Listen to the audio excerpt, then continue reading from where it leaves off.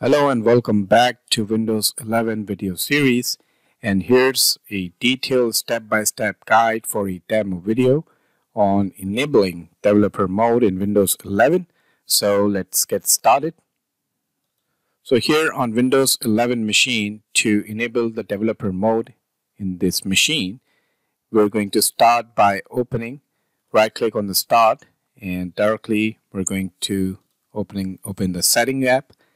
And here you can do this by clicking on the system, and once you click on the system, on the middle pane you will start seeing some different options.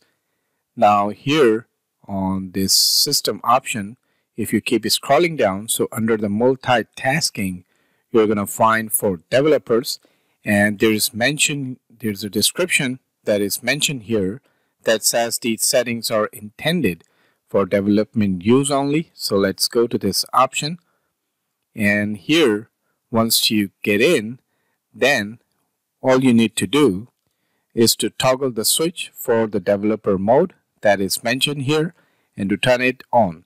So a confirmation dialog box will appear and you have to click yes to proceed.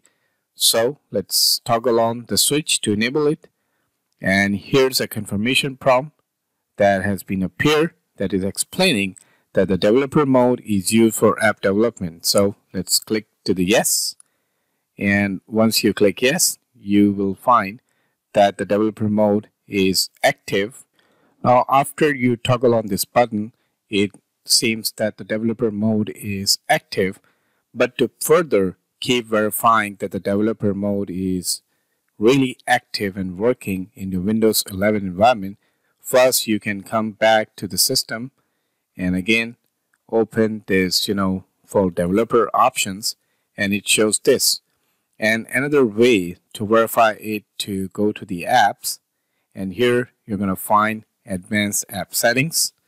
So click on the advanced app settings, and here you need to verify that choose where to get the apps. If it's selected to anywhere, that means your developer mode is enabled, because if the developer mode is enabled, tools like the Windows subsystem for Linux or device portal may also be accessible, and you can check by searching these tools in the start menu from here.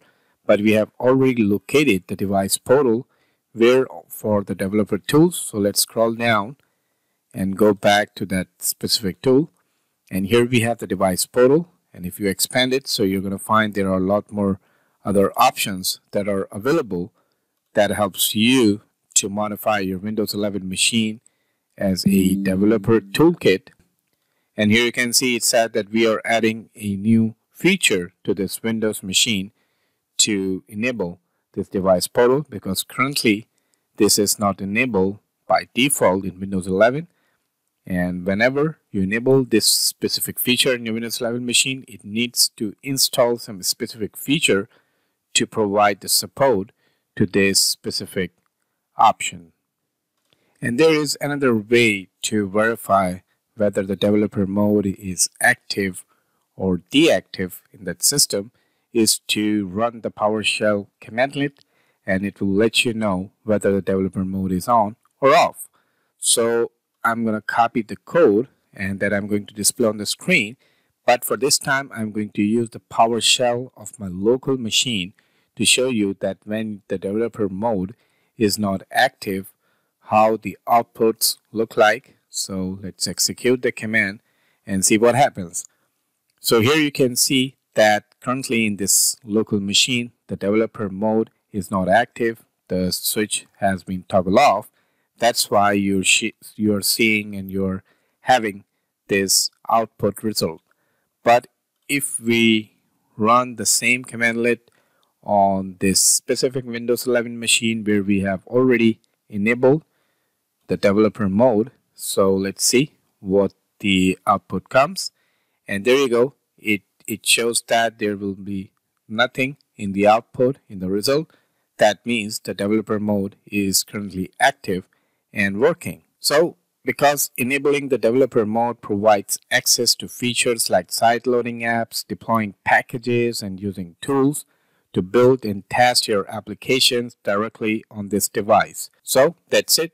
you have successfully enabled the developer mode in Windows 11. Thank you for watching and happy coding. Don't forget to like, subscribe, and share if you found this video helpful.